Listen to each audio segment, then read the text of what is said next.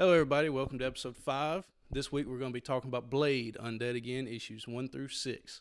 Don't forget to follow us on Instagram and Twitter at 2IdiotsRC, and also follow us on YouTube at 2IdiotsReadComics, and also that's the way you can find our podcast on Spotify or anywhere else that you listen to podcasts. All right, everybody, let's get into it.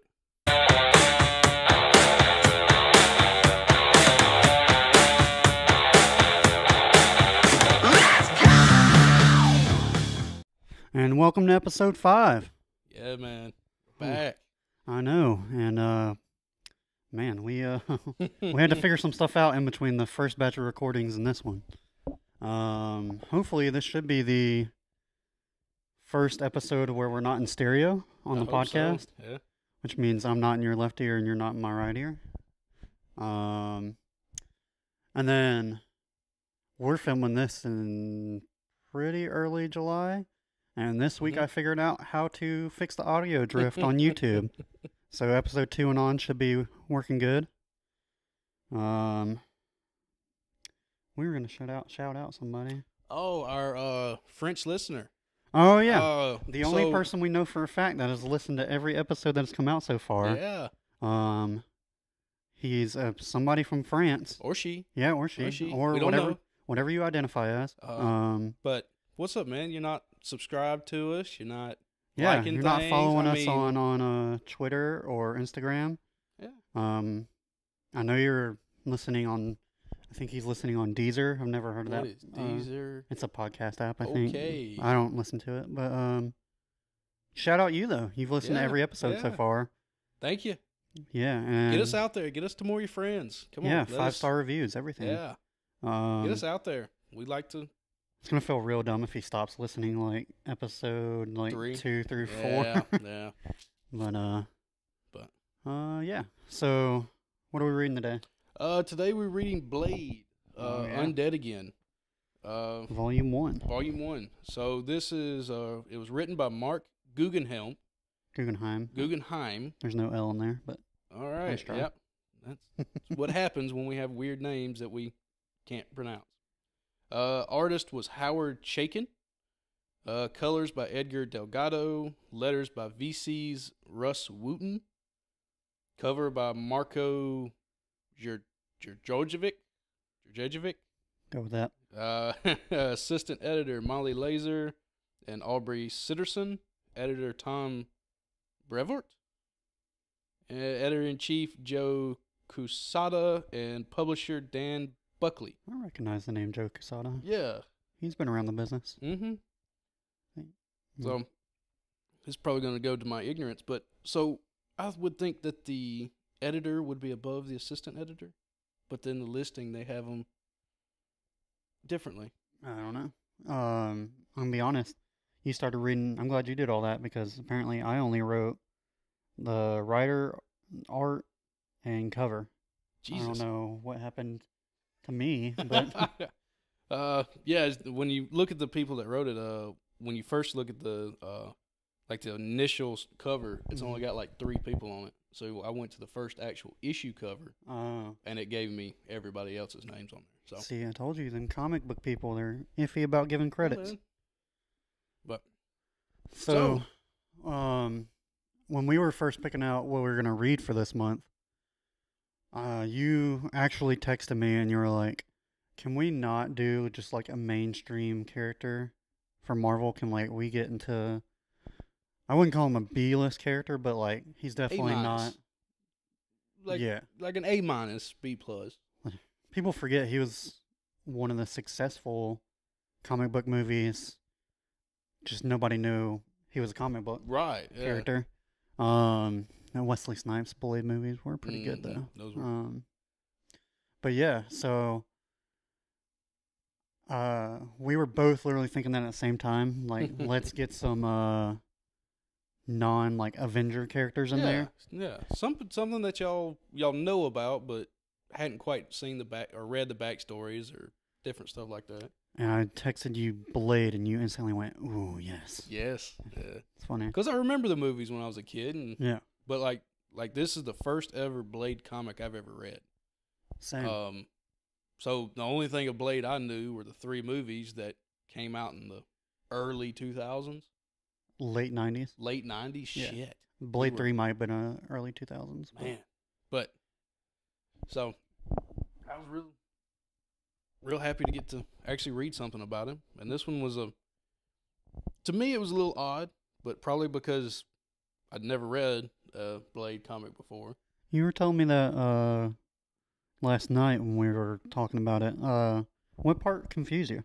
I don't know. It was, I guess, the jumping back and forth. Yeah, from they do. the time skips or the time jumps. Yeah. When it first happened, I didn't notice anybody's names because, again, like, never read anything. So Yeah. it was taking me a second to go, oh, that's Blade as a kid. Oh, that's his mother. Oh, that's Mhm. so and so. Oh shit. Yeah. Okay. All right. So it just took a little while to kind of follow the flow, and like all 6 issues, like that was the way it was. Like Yeah. every 2 pages, we'd have a flashback, and then come back to reality. Flashback, come back to reality, Mhm. and once I figured out the flow and kind of got back into, or kind of paid a little more attention, it was like, okay, this makes sense now. Yeah. But how unexpected was the Wolverine and fighting Santa Claus, and there was even Morbius for a quick second in yeah, there. and Doom. Doom was, I forgot Yeah. about Doom. Holy We crap. had, I mean, in this episode, we have start off with Spider-Man, go Yeah. to Doom, Oh my God, I forgot Spider-Man was in it too. go to Morbius, then we go to Wolverine. Wolverine has like a Yeah. whole His episode. whole 2 people last that issue. live almost forever, and I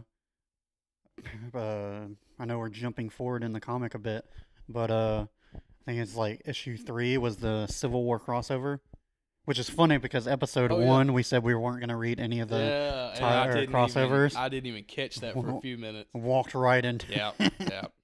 And then like at the end, Mariah Hill shows up with the shield trying to catch Blade, because she uses Morbius. Oh, yeah. Yeah. Under the oh my god, the very first the- issue what when is it called, the whatever the act that they yeah, I know what you're talking about, the Superhuman the law- Registration Act. There yeah, we go. Registration Act. So, and we didn't plan that. We No. literally just we found this comic, everybody liked it, and we I started literally- reading it. And it just happens to coincide with the I fact that we looked just did at- Civil War. Best Blade comics, and this was one of the ones that popped up. Yeah. That wasn't from like super long ago, so. Hmm. But Oh, and you had Mhm. Dracula. oh yeah, Dracula in Yeah. it too. So I mean, you've got like 5 heavy hitting names Yeah, in this whole issue series right here. but What about the fact that he just fucking kneecaps Vampire Spider-Man in the first like 4 pages? you gotta do what you gotta do, man. Man. Like- Also, I mean, I'm sure they led into it in the actual Spider-Man comic book, but how'd he get bitten by a vampire? I don't know. Who knows? Hmm. Again, outside of the issues that we're reading. Yeah. So, but And either way, not curious enough to go look. yeah, it was funny in the moment. It was funny and it Yeah. was kind of good. But no, the Well, it's kind of like the what's whole. what's how up with Shield? Seems like it's very easy to infiltrate Shield. Yeah, that's what I was about to say. Between is- Hydra and then like a whole helicarrier. yeah, full like of an entire vampires. Fucking helicarrier was infected, Yeah. and Mm. Blade's just like, I already Oh. planned for this. I'm gonna blow you all up. And then later on, when Mariah Hill tries to get him to go capture Wolverine, he just calls her out and he's like, "How about the whole helicarrier full Yeah. of vampires you had in there? Yeah, Maybe you should take care of that first." man. But, Shield is Jesus. for a top secret organization, it's mighty easily to Yeah. infiltrate. Apparently, God. But the Doom getting to meet Doom Yeah. was kind of a nice I guess a nice little nod. Get to show oh yeah, show where Blade's father came from. yeah. Like, that took me a minute. How long did it take you to figure out that it was gonna be, that guy was gonna be his dad? I caught onto it when they said it, but after that, like in the first little bit, he has a secretary give him a piece of paper that has a sketch of Blade, yeah, and he says, "Yes, he's my son." I was like, oh shit! But then it took me a while to figure out that the Lucas Cross, the one that he went back in time with, was actually his father, and I was like, oh shit! He says that in issue 1. And like issue 1 or 2, he does. Yeah. Oh, I wouldn't. His secretary hands him a sketch, and he says, "Yeah, I'll find my son." I was more like the prophecy that was written down or whatever. Yeah, the prophecy. I was trying to figure all that out. Yeah. But then like issue 4 it finally clicked, and it was like the prophecy literally says the man freed by the one they call Blade, and I was like, wait a minute, that guy got freed by Blade when Doom was like, "Don't thank me just yet. That man, don't trust the man you just freed," or whatever. Yeah. And I was like, "What?" Or no, and then I guess at like some point, like issue 3 or 4, Blade asked his mom while she's still alive or something, and is like, "Where's my dad?" Or like what? Or no, it was the old guy training him to be a vampire hunter, and he said, "No, your dad was captured and sent to this prison." And then it clicked, and I was like, "Oh shit!" But what got me is when they finally show his backstory, Luke Cross' backstory. He already says that his wife is pregnant with his child. But then he goes to prison and explains to the prisoner that he has this disease. Yeah. But it's the other prisoner was a vampire that bites him and makes him a vampire. Yeah. So how does Blade get his powers? Blade got his powers, and like as the night she was giving birth, I think the doctor or some just random dude comes in there, bites his mom while he's still attached to the umbilical cord. All right, that makes sense because she didn't survive through. No, she survived the pregnancy, or she had complications. Yeah, I think she had complications. I have to go back and look at that. That was. I kind of missed. I read this one first, and so it's kind of. Yeah, it's been a little while. Look at notes, but I wrote down mainly them kicking ass with all the heavy hitters. Can see. Oh, wait, hold on. It doesn't say. I didn't see if she died, but yeah. So she got bitten while he was still attached to the umbilical cord, which is why he doesn't have the full. Yeah, he's daywalker. Sensations. Yeah. And but Doom hands him a vial that says that it can cure him. Yeah, or not cure him, but cure his bloodlust. Yeah. And he doesn't take it. No, I'm trying to remember why. He said because as soon as his lust ends, or it had something to do with it the drives prophecy. him. Yeah. And then because that's what drives him to keep going or something like that. But because as soon as he doesn't become a vampire, he just doesn't care about this world anymore. Right. And that's what he's trying to do is keep this world from falling into chaos as much as he could. Mm-hmm. So the introduction of Wolverine into this was kind of freaky. Well, when you think about it, they've both been alive for centuries. Yeah. One, just his healing factor is part of his mutant powers, and then Blade, of course, being a vampire. Right. And that was kind of funny. Blade, just basically went into that bar. The guy who was running the bar apparently was beating up his girlfriend. Yeah. And Blade was like, "Hey, of Tirana." Yeah, he's like, "Hey, you can't do that." And so he just fucking.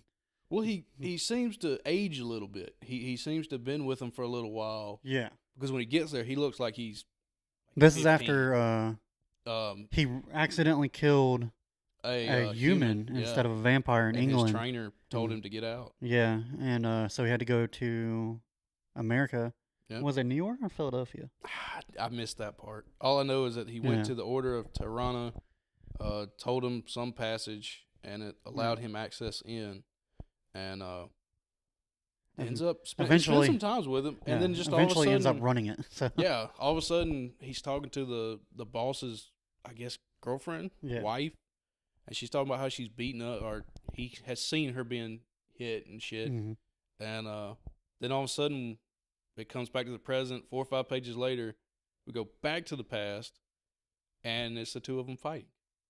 Yeah. It's just like no context. It's just all right.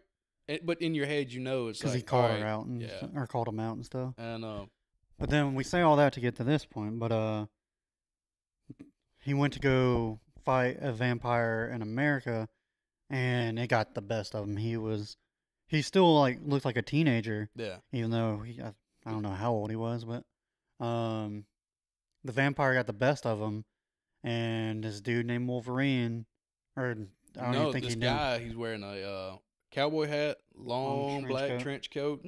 comes and kills the vampire, and Blade says, "I owe you one." Flash to the future, and Mariah Hill got him to go hunt down Wolverine because Gave him amnesty, lets him still hunt vampires, doesn't have to worry about being hunted by the police anymore, the Superhuman Act. And then they had a fight for like a few quick pages, and it was pretty cool. Yeah. But then he recognizes him, and then Blade just stops fighting altogether, and he's like, You know what? You're good. I'll take care of it. And I don't think Blade or Wolverine realized. No, I don't think he Blade, ever figured it out. And it took me a second, because when it happened, I'm like, what is going on? And then they revealed, and I was like, oh, he doesn't want him. He owes him one, and he knows that he'll kill vamps with him, or maybe they'll team up again or something. And let's not forget, Blade also had to fight Santa Claus in this Holy story. freaking shit. So I forget which issue it was, but he had to go, or he was on a date with a vampire, Yeah, and she online didn't. date too. He met her online. Oh yeah, it was yeah, man. Davis met his wife through Tinder, folks. Yeah. Oh, your mom watches this show. She knows. Oh, I didn't. Yeah, I didn't know you had told her. But yeah. And so she acts like they're about to get intimate. And they're like in a back alley, and he's like, "I know you're a vampire," and then like kills her, but a homeless man catches him. Yeah. And then he gets caught by the police and all that, and basically he just goes on the run, and ends up in Minnesota, Pennsylvania, I think. Those Minnesota. Pennsylvania. Either way, I'll somewhere cold as fuck, and it's close to Christmas. I'll have to pop up a little thing like I did, but yeah. He ends up in the mall. He's at the mall. And he says that his powers had been altered to where he could sense. Yeah, he can sense like paranormal things. And it was this demon that can take over people's bodies. That was freaky. That was really scary. And it's in Santa Claus, and it goes to the little girl. But Blade doesn't want to kill these people because they're still living. Yeah. They're not they're just being possessed. They're not being actually killed or destroyed. So he's trying not to do anything. And this little girl is just beating the shit out of him. But the only way to kill the demon is to kill the host. And that's what that whole issue was about. It was the killing one life to save a bunch. And like 4 people died in that store that time. And Blade just because he couldn't pull the trigger fast enough. And the demon shot the cop in the head. Yeah, the demon had somebody shoot the little girl. I think it was the cop. And then the cop shoots himself. Yeah. But then he jumps back to Santa. Then a woman comes in and explains, "What are you doing, husband?" Yeah. So he jumps to another guy, literally claws that dude's eyes out. Yeah. While making the comment, once you get past the pain, it's kind of squishy and fun. And I'm sitting there going, holy frick. I blocked that out of my memory. I wish she wouldn't have brought it because that was a fucked up scene. Man, that whole couple pages of that demon just going haywire is. Yeah. I mean, it's up there. You haven't read The Sandman yet, but Volume 1, there's a scene close to that, and it's right up there with that. But yeah, eventually, but the whole moral of that story was like, you gotta kill one life to save a bunch. And he eventually ends up shooting Santa in the head, killing the demon. Yeah. And walks out, and there's just bodies as he just walks out the door, and you see the sirens, and then you get to the last issue, which is like the big reveal, at least for Blade, that this guy who just captured me is my dad, and he's got me in this room where I can't. Can't I have feed, no. or no he can't feed. feed himself. He can't, give him the blood. And he has just this girl chained up. Yeah. And it's a virgin girl to fulfill the prophecy that. Yeah. I still didn't understand once the prophecy was filled, what was it supposed to do? Like, I'm not 100%. This one, you can tell, obviously led into Volume 2, yeah, that's what which I I'm was sure thinking. Yeah, at some point we'll go back and read. but But, yeah, if you like this episode, let us yeah. know, and we'll do Volume 2. Same Yeah. with everything. If you like Volume 1s of stuff, let us know, and we'll try to do. Yeah. We'll put in Volume 2s down the road. What I was thinking with that was, you know how we were looking for something just on like the rare occasions that there's 5 Tuesdays in a month? Yeah. Now, this one coming up for August, we have Wonder Woman because Yeah. at the time of recording this, it's tentatively set to come out that week. Yeah, COVID, you suck. Yeah. But I was thinking for the 5th month or 5th Tuesday of every month, we could just pick one that we didn't do a continuous for and read the next Just volume. the next one. Yeah. Yeah. That could work. If y'all like that idea, Yeah. let us know in the comments or Or if y'all want us to put it in the monthly on rotation. Twitter I mean, or something, Instagram, whatever. Just let us know. Yeah. But yeah, if we don't do it for the show, I'll probably just end up reading it by myself. oh, yeah. Yeah, I think I'm going to have to because it was enjoyable for never reading Oh, a yeah. Blade and then getting to see this. And once I finally got past the time jump, I figured out who everybody was. It was smooth. I liked the way it went. The illustration was a little off to me. You could tell it was the drawing was because this was like early, or not early. It was like 2006. yeah. Because yeah, it was around the time Well, it would have had to be Civil War was Civil coming War, around. Yeah. But it looks. I mean, I didn't hate it. I thought the No, art I was didn't pretty hate good. it. It just It's just not what I'm used to No. reading in like 2018.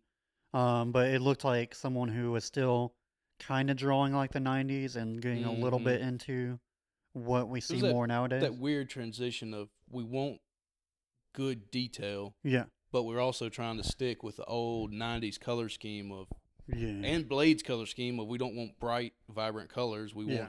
want it to be a dark comic. Yeah.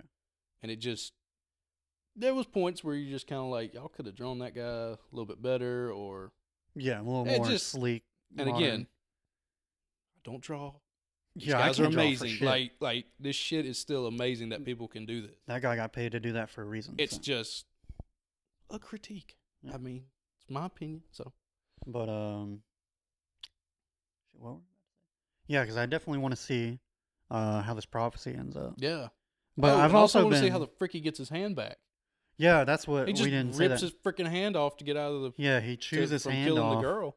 That way he doesn't have to kill the girl and then Yeah. escapes from where his dad had him held captive. But And then that's how it ends. yeah, it leads Yeah. into volume 2. But I've enjoyed, or I've been more into stuff like this, Doctor Strange lately. I guess once you read so many superhero stories, you kind of get like the rhythm to it, Yeah. and it just becomes monotonous. But stuff like mythology or Mhm. magic or monsters and stuff like that, for some reason, still captures my imagination. Well, yeah. So like Thor, I'm still enjoying that just because that's like a whole world of Norse mythology you can get into. Yeah. Doctor Strange and Blade for Marvel, but then John Constantine. Oh, dude. Yeah. For, We're gonna need to throw DC. him in there because yeah, we're gonna have to read some Hellblazer. But what I like about those, kind of going off your point, is like you read a Batman comic, you know Batman's only going to do up to a certain point. Yeah. He will not cross that line, and Superman won't cross it. Iron Man, like they have a line. Yeah.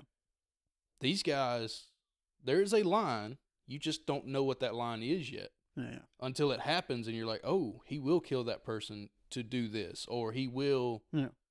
send somebody to hell to save somebody else. And it's where it's like, all right, so what line are they going to cross? Where are they going to draw it? And it's nice. It's different. In the world of magic and monsters, like superheroes have their limits pretty well defined at this point. Yeah. But when you're dealing with magic, monsters, and mythology, anything can happen. Anything really goes, man. But Like the demon jumping from body to body. And yeah, that was wild. But yeah, that's we're coming close to time for this All right. episode. You have any final thoughts? No, like I said, great issue or great series. Definitely want to read volume 2. Yeah. and definitely kind of want to find some other Blade stuff to read. And if I anybody don't- has any recommendations, send it to us. And I don't know when I watched like if anybody watches Variant, the YouTube channel. Variant, we love you. Yeah, we like those guys, Aries, and who does the podcast Man, with them? I don't remember his name. I can I don't see know. his face, but Yeah. I am horrible with names. Yeah, I don't listen to the podcast a whole lot, but like Yeah, I love the podcast. I've been following Aries in that channel from probably 2013 or freshman year of college. Yeah, they started in 2012, and you got me into. God, they blew Yeah. up quick. They did. Ooh, I hope we could blow up that fast. I just listened to an episode where they were talking about a podcast, Yeah. and they were talking about how they got started in 2012, and whether that means like us getting started or like they had stuff going, and then they kind of just added this. Yeah, but But yeah, I watched their. Well, I don't know. We just went off on a tangent, but Yeah, I we watched did. their history of Blade, and it seems like it's just hard for him to keep like getting an ongoing series. I don't know. which People that seems aren't reading it. odd. I guess it's the whole vampire thing maybe getting played out, or Yeah. Yeah, I guess so. Just because kind of like zombies were really cool around Walking Dead, and then now yeah, I don't God, think Lord. anyone can make a zombie anything for a while, just because I mean that The show Walking kind of Dead kind of cornered that shit. the show kind of slowly killed it out. To be honest, I don't know, but yeah. So next week we've got one of my favorite characters. Yeah, Red Hood. We're doing Volume 1 of the New 52, Red Hood and the Outlaws. And I love that series. We'll get into it next episode, but that's one of my favorite characters. So, I guess that's it for today. glad to be back recording. Yeah, man. Glad to be back in it. And hope y'all keep staying with us. And hopefully our numbers grow. yeah, come on now. The more people, the more we can do. And Yeah. so, But yeah, we'll see y'all next week. all right. Bye. See ya.